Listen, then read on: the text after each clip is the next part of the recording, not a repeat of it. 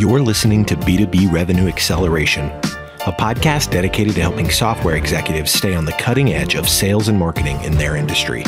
Let's get into the show. Hi, welcome to B2B Revenue Acceleration. My name is Catarina Hoch, and I'm here today with Jake Hurwitz, who is the founder at Thursday Labs. How are you doing today, Jake? I'm doing well. How are you? Yeah, all good. It's a cold, wintry day in the UK and dark as well, as you can see. But it's almost Christmas, so we're making it through the year. Totally. I'm in Los Angeles. I just moved to Los Angeles, and it's just like perfect weather all the time. Kind of getting used to that because I was from New York and I was in Colorado for a long time. So, you're used to awful weather often. So can't really relate to the cold and dreary 5 p.m. dark on a Monday just yet, but I hope you're holding it okay and taking it as a cozy, enjoyable experience. Yeah, to be fair, you get used to the good weather, but you also get used to the bad weather. So it's not something we can change, so we just have to adapt, right? Right, of course. Exactly.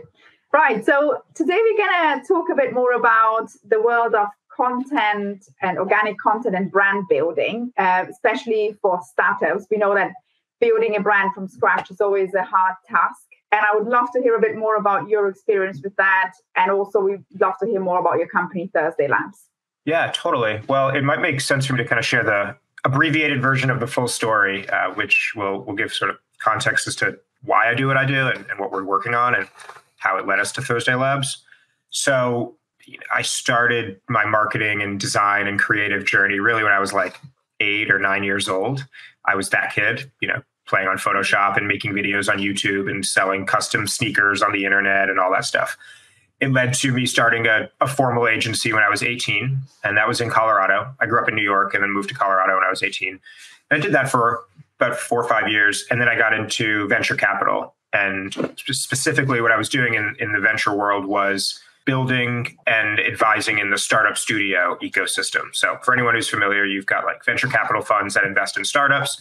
And then in around 2015, 2016, 2017, those were the early years of this new-ish model popping up that we now refer to as startup studios, which is venture capital funds that build their own startups from scratch and then also invest in them.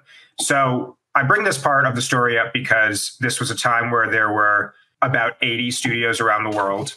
Now there are like thousands, but at the time there were about 80 in the world. None of them knew each other. Really, none of them were talking to each other. They were all very in dire need of information about this community and like trying to learn how to build their company, and they didn't have anywhere to go to learn this stuff. So that was a fantastic ingredient for me to basically become a thought leader within a niche space. And that wasn't the plan. The plan wasn't like, I'm going to become the thought leader for startup studios. That never actually crossed my mind. It was more, here's an underserved community of very, very loyal, desperate, like starving people that had a lot of spending power and they need to meet each other. So I built with a few other folks the Global Startup Studio Network, started writing a newsletter about studios, started blogging about it, started putting out content. And then it led to years of me being an independent consultant and advisor for studios. I worked with like hundreds around the world. And then went to raise a fund to invest in studios. And that was kind of like the obvious thing you do when you're in venture for half a decade. And then you have incredible deal flow. It's like, well, let's raise our own fund. So I went to do that, and it was COVID, and basically woke up one day after like 2 years of that journey and like, oh my God, I'm becoming a finance guy. Like I'm a finance guy now. That's just not who I am in my core. I wear different clothes. I do different things on the weekends. So I kind of just had to like put the brakes on and stop, moving forward as a finance guy and becoming an LP, let alone a GP. And so made my way back into the marketing realm. And that was kind of like part 1 and 2 of my story, my career. Now I think we're in part 3, and hopefully there are many, many more to come. But this ultimately led to Thursday Labs. And Thursday Labs wouldn't have been possible before ChatGPT and other AI tools came out. Like this company just genuinely could not have worked a year ago. But basically what I picked up on over the years was you've got all these founders and VCs, but mostly founders who are building B2B startups. And they're like, okay, well, my biggest competitor has a podcast, has a blog, has a newsletter, is putting those video clips up on LinkedIn and Instagram and TikTok every day. And they're crushing it. They're making way more money than me. They're hiring better talent than me. They're raising more money than me. I should have a podcast. Like, I should have a newsletter. I should be speaking on LinkedIn every day. I should become a thought leader within my space. But I have no idea where to start. I don't know what camera to buy. Like, I don't know how to do this strategically. I don't know how to produce content that actually makes me money versus just like me just talking on the internet. It's very daunting. So they don't do anything. So we built Thursday Labs to solve that problem, which was like, okay, you've got all these B2B founders out there and investors who are solving significant problems, but have no idea how to tell their story, how to become a thought leader, how to even produce like the first piece of content, let alone make it a strategic effort for their business. So we do it all for them. And the whole point of this is don't even think about it. All you need to do is show up for 1 hour a week and record your episode, and we'll do everything else. We'll produce the podcast. We'll create all your short form video clips. We have an Emmy award-winning editing team, and so they produce really great animated short-form clips. We will write your blog for you every week. We'll write your newsletter for you every week, and we'll basically run these weekly coordinated campaigns that are surrounding the episode of the week, basically, and then we'll distribute it all for you. So now you give us access to your accounts and our tool that we use to post. So now all you got to do, like I said, show up for 1 hour a week, and you're going to get about 10 to 20 posts a day across all your accounts done for you, plus, weekly blog, weekly newsletter, and all that. And so, long story short, the goal and the vision here is to build really the first and biggest production studio for founders. An analogy we use a lot is like Hollywood studios do this with actors and actresses. Record labels do this with musicians. You have agencies who do it with athletes. But no one does this for tech entrepreneurs, yet they're the new rock stars. Like, entrepreneurs have won. So we're building that. And it's largely AI powered as far as how we actually put out this much volume of high quality content. I don't really need to say that part. It's kind of given it this. No one's buying our product because we use AI. It's just like how we actually get it done. But that's been a big reason why this wouldn't have existed years prior. So that's the story.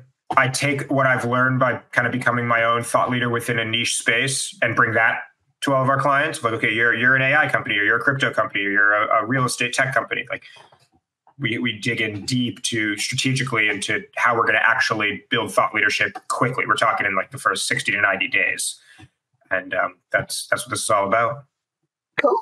And I guess, I don't know, I've heard so many times exactly what you said, that often founders, they don't feel like they have the time for it, or they just like, oh, I can't be bothered to do that. I'm running a business, many times you hear that.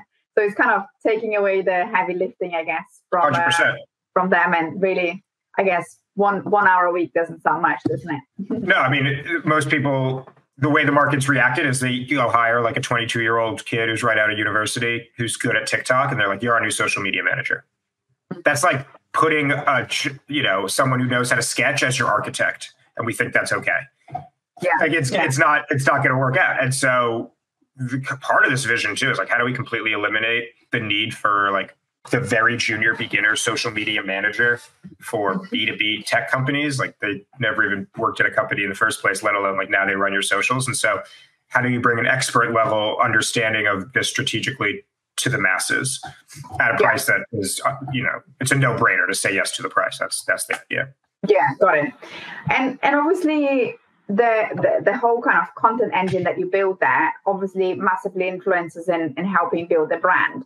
Do you often hear like pushbacks or like, oh, when is this actually going to start bringing me money? Or, because I feel like often content, I mean, there is easy ways to measure attribution from content or results from content, but there is also sometimes you just, as a marketer, it is the right thing to do, but how you can prove that with numbers, sometimes it's hard. So where do you see that kind of attribution piece coming in?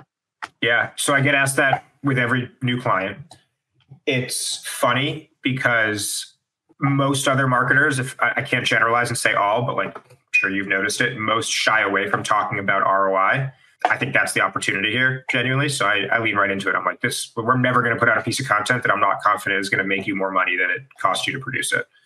So we lead with that. But the analogy I always use is it's like working out. And I'm your personal trainer, and you just came to me and we haven't started working out. And you just asked me, hey, when am I going to have a six-pack? That's crazy. I can't answer that question. Like, if you genuinely are looking for an answer, it's not going to work out. I can't work with you because you're going to have misaligned expectations. You're going to be relying on me too much. But what I can promise you is if you start working out every day for the next 3 months, you will see incredible results in your life, let alone 6, 9, 12 months in the future that will include a six-pack and so much more. For example, your spouse might want to actually sleep with you again. Your child might want to say, Dad, Mom, I'm really proud of you. You might have an extra hour a day of energy to play with your kid. Like, these are incredible, real results that come out of working out that are much more than like, oh, I lost 8 pounds, or like, oh, so-and-so, says I look better. Like, so it's the same thing with content. You're playing at the major leagues here. You don't think professional athletes are working out regimented every day consistently for the rest of their lives, their careers? Like, this is the same thing. So we say, look, we're going to expect ROI. Typically, our clients see about a 5x ROI within 90 days. Those are the case studies we can point to. But every company is different. Like, I have one company that we work with. I'm not going to share a name, but at a high level, it was a $15,000 investment as a trial, but their sales cycle with their leads is about 12 to 18 months, and we were at month 4, so they hadn't closed any deals yet. They just got a bunch of leads that were now filling up the pipeline. But their sales team is projecting that that'll be $1 to $1.5 million of revenue within the next 18 months. So, like, sure, I can't book that as new revenue in 2023, but are you going to stop now? Because, like, really, $15K to $1.5 million, that's like a 70, 80x return, but it hasn't been booked yet, versus another company that might have a 3-week sales cycle that can book revenue for the work that we did. So I just share those stories when I talk to folks. So, like, well, what's the ROI going to be? And then there's the actual results. And, like, I get the business I'm in, which is people expect to go viral. Like, if someone asks me, like, Jake, make me go viral, I don't work with that person. That's like a clear sign that this is a red flag. But what they're really asking is, like, I want to feel like I'm getting something out of this. Like, I want to go to sleep at night feeling like this is a good use of my time and money, and like this is worthwhile for us. And so we celebrate the small wins. For example, setting up your at-home equipment, your podcasting equipment for the first time, which we do in day 1. And I do it all for you. Like, I'll order the equipment. You just give me your credit card. It's part of the first invoice, and now it's built. That's a huge win. You just didn't do that for 3 years. Now you have this equipment. Amazing. Next, by the end of week 1, you've already invited your first 6 people to be on your podcast. Huge win. It's the equivalent of celebrating, like, showing up to the gym for the first time, buying the membership, doing the, like, trial Pilates or yoga class with your new trainer. Like, those are big wins. That's a big deal. And we don't overlook that. That's something to be celebrated for sure. And so I'll pause there. That's how we look at ROI at a high level. Makes sense. And what would you say is the biggest hurdle, or like, what do people get wrong? Because I think there is a stat, I can't remember exactly the stat, but I don't know, 1 of 100 podcasts never make it past 3 episodes. Don't quote me on that. That's not actually the number, but that is very close to the number. Is it? Yeah. So I guess I think people sometimes don't realize that this is a long game play, right? And like, do you have to get companies pushing back? And it's like, where is my ROI on month 3, or how do you kind of, Yeah, it's part of my vetting process. I mean, like I said, the vision for this is we become the production studio for founders. And so I'm not building this business at, like, scouring for leads and hoping people pay me to keep my lights on. Like, we don't just work with anybody, right? This is about working with folks that we really think we can grow long-term with. And so every client we work with we start with a 4-month contract. The first month is dedicated solely to strategy and, like, actually creating the first set of assets, building the thing. And then for 3 months after that, we're distributing content every day for 12 weeks. And so when we're in month 2, month 3, we're just getting started. Like, they just got on the bench press for the first time. And so it's really a chance to see, do we want to work with each other? Do they love us? Are we even, like, sharing a message that makes sense to the world? Are we talking to the right audience? Like, who's the audience? How do we talk to them on each platform? Do we use bright colors or dark colors? Do we go humor, educational? Do we go short or long? Like, are we better on written content or video content? Are we better with, like, a bright light audio and camera or dark? Like, it's all those things we're trying to figure out in the first couple of months. And I always come back to this analogy of being like the personal trainer and the athlete who's working out. It will get really hard. It will be scary. It will be daunting. You will get anxiety around months 2 and 3. And I'm serious about this. Like, I'm looking only for the folks who are willing to push through that and trust the process and be like, oh my God, it's 5 a.m. It's freezing outside. It's dark. I'm sore. Everything hurts. I'm not seeing results. Yet they still get out of bed and show up and meet me at the gym. Because for the ones who skip the workouts, you're wasting my time. And we have lots of other clients who won't waste our time. So yeah, we've had a few that we've had to drop, of course, after 4 months, and have more that will continue to drop after 4 months. And so it's really looking for those people. And so I have about half of my clients right out of the gates before we even get started. They understand it. They're like, I get, we're not going to most likely see a huge ROI in the first 60 days. Like, that just doesn't make sense. I'm not going to have a 6-pack in 60 days. But I promise you, I'm going to like eat perfectly. I'm going to sleep perfectly. I'm going to recognize that so much gain comes out of the kitchen and the bedroom and not just at the gym. So they're doing a lot of the things on top of my work that helps complement it to help accelerate it. But they're like, no, I get this is a long-term game. Like, we're here for the long haul. We treat the first few months as getting to know each other and like seeing if this is even the right pair. And then folks who look at it as like, oh, you better make us 5x return in 3 months, or otherwise you're out. I'm like, all right, cool. And I still want to do that because I want to help them see value. But if there isn't a there, it's not going to work long term. And so we part ways, and that's totally fine. Yeah, no, that makes sense. And how much do you see that kind of thought leadership and content supporting the brand building? Because obviously brand is so many things, right? So how do you see that specifically influencing the brand? I think it's everything for a new B2B company.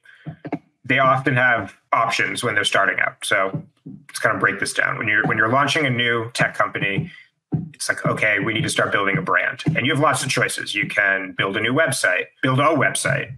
You can start a podcast. You can like hire some people to run your social media. You can put out a bunch of ads. We'll get to that one. You could invest in SEO, which like means a lot of things.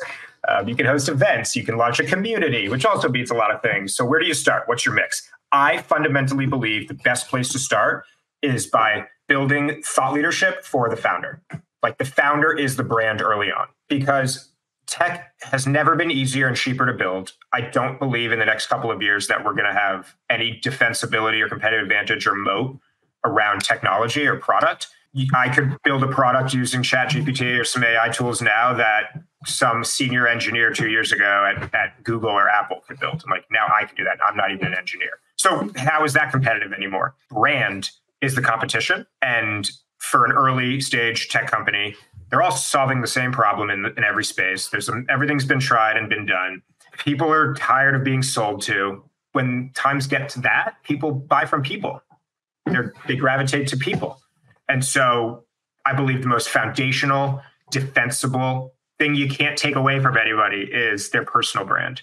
And so we build this story around, well, who is this founder? Who are the humans behind this? Why are they obsessed? Why are they obsessed with this problem? Why are they the best people in the world to solve this problem? And then how are they going to do it? And that's always an easy and beautiful story to tell. And people gravitate towards that versus this solution will blah, blah, blah for your company. Blah. And it's just like dry and vanilla and no one cares anymore. But there's a damn good story to tell. And it's unlimited. It's infinite how much we could say and what we can do and the stories we can put out when we go the thought leadership route.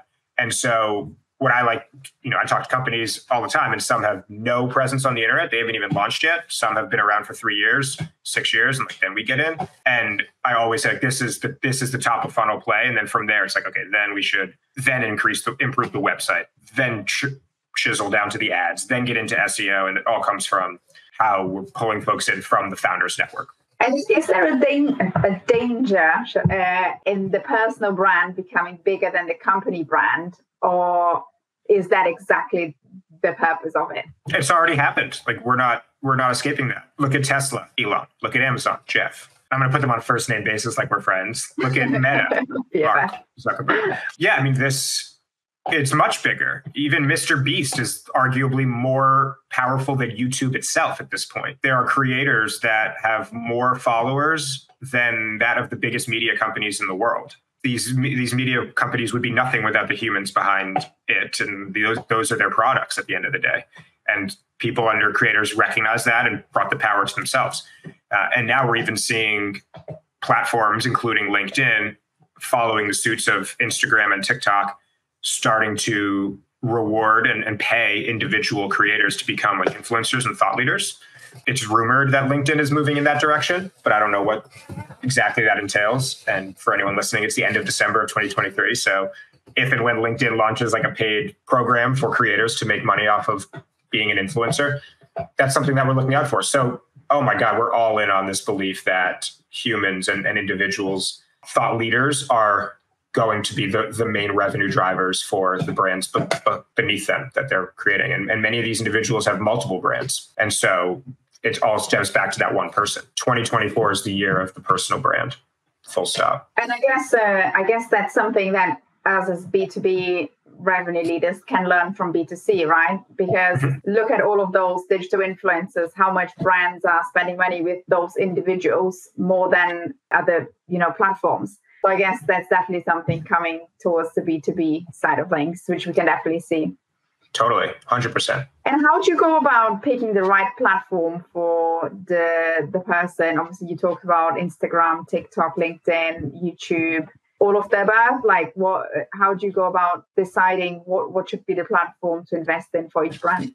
Yeah, well, I have my own opinion on this. Not every marketer would agree with it, but our approach is to put them everywhere in the beginning. I have every client on every single platform for the first few months, with a few exceptions. Like there are a couple clients that it actually would do them a lot of harm to be on TikTok. Like, for example, those that are in cybersecurity and TikTok, there's a big conversation about why that's not okay. Or for folks that are in certain spaces, like they shouldn't be on Meta or they shouldn't be on LinkedIn. So yeah, like we put an asterisk on it, but the whole point is we want to put them out in as many places as possible in the beginning. Why? Because your demographic, you want to slice it in as many ways as possible to keep it as niche as possible, but we don't want to hurt ourselves along the way. So look, it's advised and it's great to try to speak to a very, very, very small audience of people. We're talking 500 people in the world, maybe 5,000, maybe 10,000. But once you go beyond that and you're like starting something new, it's too big. And so you slice it. It's like, all right, AI founders that also live in this demographic, or like single parents that also love to work out. Get very niche and like build your thought leadership really, really niche, and then you expand from there. So we're already only talking about a few people. Now, those people might look and sound all exactly the same from a demographic standpoint. Like they're the same age, they live in the same city, they wear the same branded shoes, they all love the same music, they eat at the same restaurants. However, their brains all consume information and content a bit differently. So let's say you have 1,000 people in your audience from the start. I would surmise that probably 20 to 25% of them really love to consume written content like blogs and newsletters.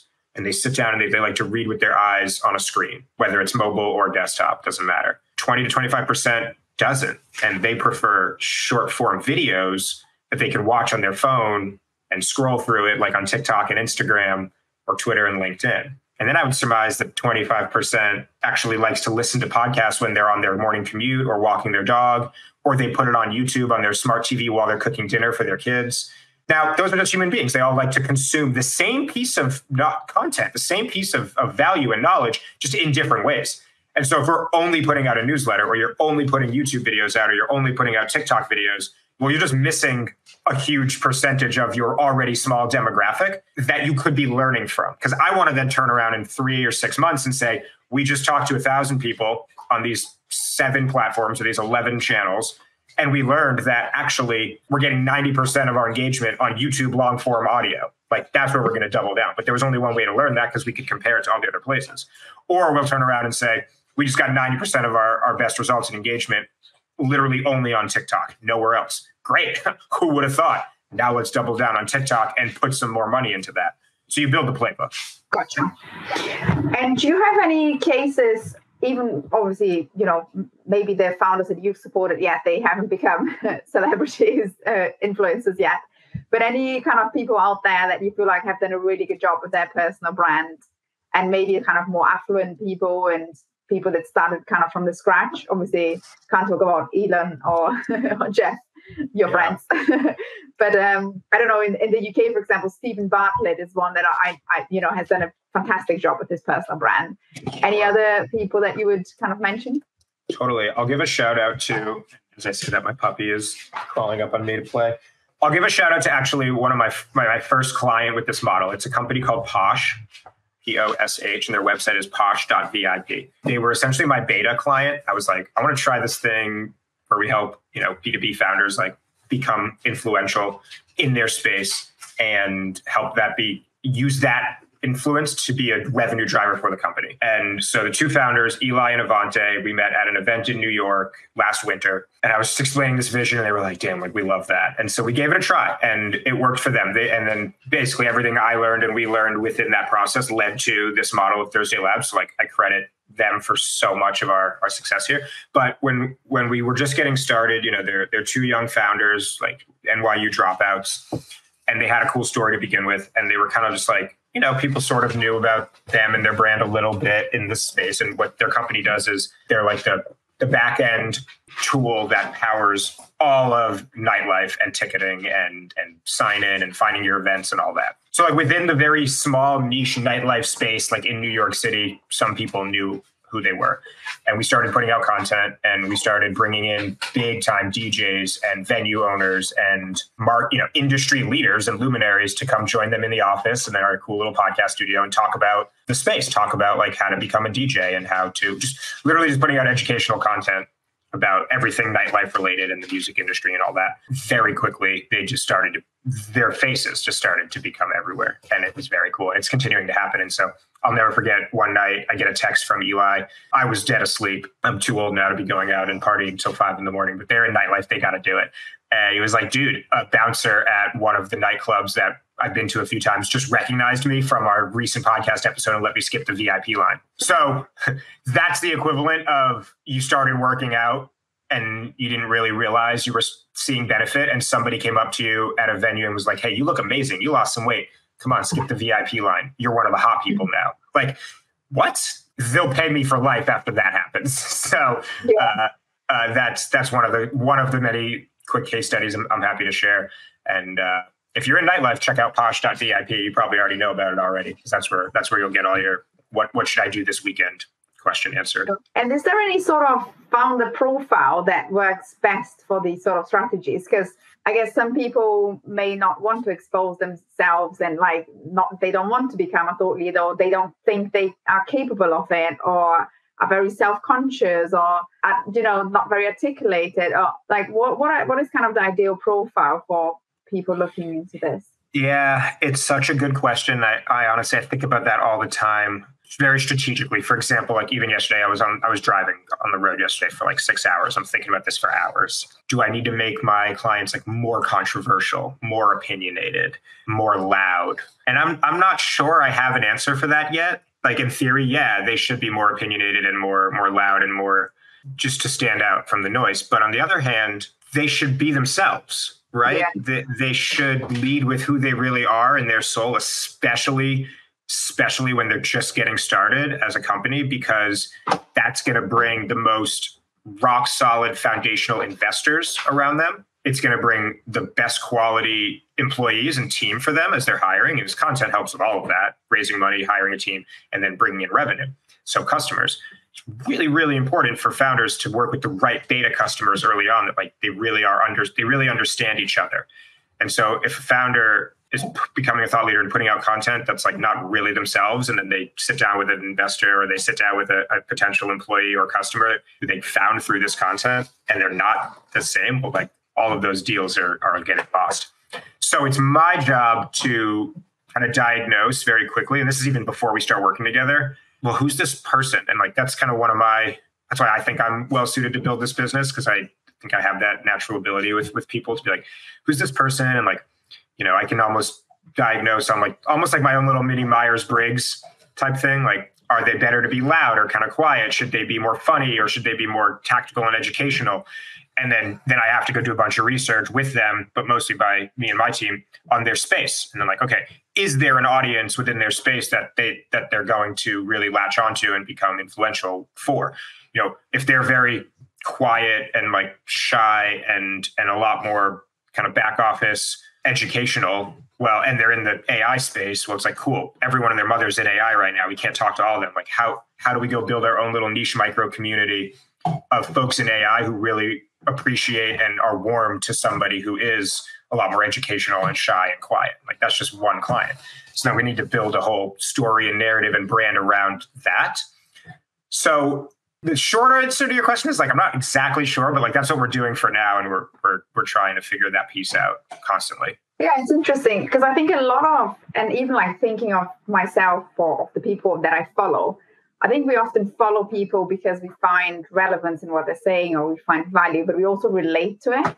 Yeah. So I guess it's about making sure that people feel like they are relatable in a way, isn't it? So maybe if you have more of a technical audience, maybe a person that's a bit more shy and that is more kind of goes in more depth into their conversations, it's probably going to be better suited than somebody that's loud and, out there, which probably works really well with your nightlife startup, for example. But, it's kind of, I guess it's matching the profile of the founder to the profile of the audience to make sure that people find the content relatable. Exactly. I mean, think about what a record label or a studio in Hollywood does with their artists and their actors and actresses. It's like you do A&R, you put them through makeup, you like dress them up, and you make them a star within their space. Like, people aren't pushing Selena Gomez to me, but they're pushing Selena Gomez's brand to people who really relate and want to be Selena Gomez. But like, to me, they're pushing Zach Bryan. It's like a different artist. And I want to be Zach Bryan. I want to hang out with Zach Bryan. So I get targeted content from that whole lifestyle, not just him. And so, it's really about scientifically and very strategically and tactically, surgically, like that's the word, like surgically putting the right story about the founder in front of the very few right people at the right moment and just providing them value. Like teach them stuff, make them fall in love with you, make them trust you, make them believe that you're the best in the world at what you do, largely because there's no one else doing what you're doing. So like, you got to very quickly become the luminary.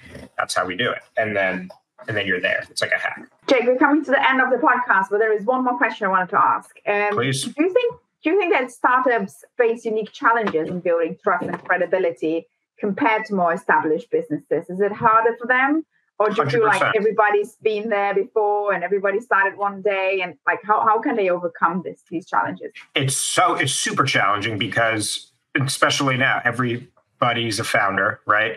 Everything, think of a problem like there's been a solution times 100. Like every smart this or IoT that or AI powered this, like everything's been tried. There's nothing new now. And so everyone's really burnt out on like, new launch, like new startups coming out of Silicon Valley. Another company is funded. At this point, we're like, yawn. What makes this one any different? But I think we could all remember maybe 5-10 years ago, like anytime a cool new startup popped up, it was like, oh, that's interesting. Like, let me take a look at that. It wasn't as saturated. So yeah, the challenge is how do you get people to care? How do you get people to pay with their time and their clicks and their thumbs? Like it's the attention economy. We're day trading attention, as Gary Vee calls it. I love that mindset. So one, I think it's a responsibility to like, if you're going to capture people's attention, to do it ethically and really provide value versus just try to sell them another piece of crap. Super important. And the biggest challenge and the biggest asset a company can have, a new startup can have early on, is being understood.